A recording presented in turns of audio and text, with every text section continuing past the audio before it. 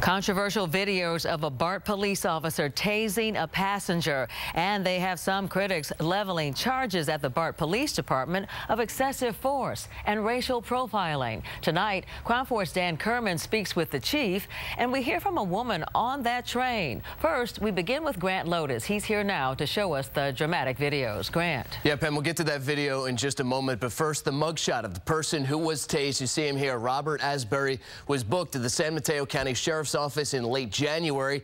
Asbury was released this morning. At the time of this incident, turns out there was a warrant out for his arrest. Now we do want to take a closer look at those videos. Now get off the train. Call everybody. I'm telling you, get off the train. Hold on, man. Get off the train. What? Get off the train. Hold on. Get off the train, sir. Get off the train.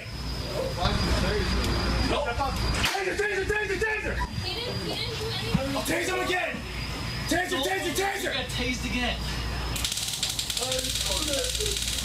All right, so there are two different people shooting video on this train. One perspective shows the initial tasing up close. You'll see that right there. The other vantage point shows the second tasing from more of a distance. That's what this is. Police say they got a call on January 29th about a drunk guy harassing people on a BART platform.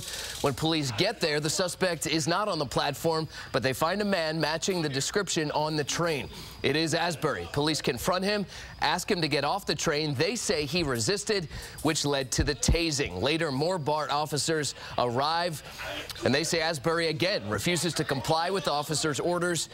And so he is tased for a second time, according to police. Eventually, he's taken into custody for resisting arrest and public intoxication.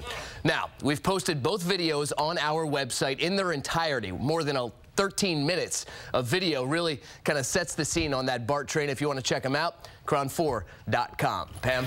Meantime, the Internal Affairs Department for BART Police is investigating, and the independent police auditor is also looking into the incident. New tonight at 8, Crown Force Dan Kerman talks to BART's chief of police, and we also hear from a woman who was on that train who is critical of how police handled the situation. Well, at least two BART passengers videotaped the tasing of BART passenger Robert Asbury. Another has blogged about it.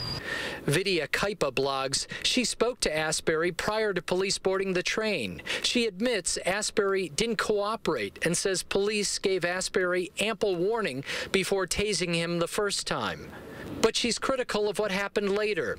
She says once other officers arrived, they tased him a second time with a sickening 5-second shock that was both excessive and unnecessary. Taser. You got tased again.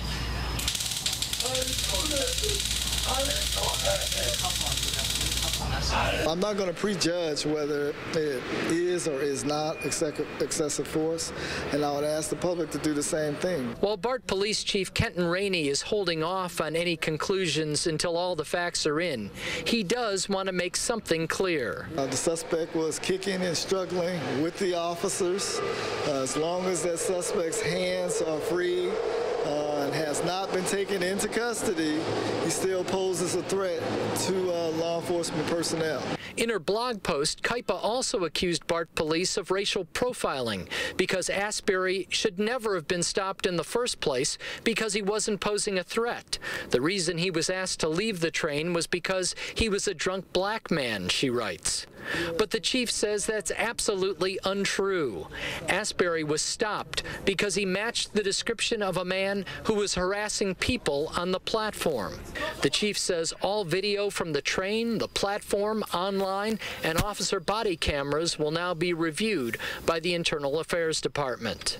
The Internal Affairs investigation could take 6 months to complete. At the same time, BART's independent auditor is also reviewing the situation. At BART Police Headquarters in Oakland, Dan Kerman, Crown 4 News. Tonight at 8.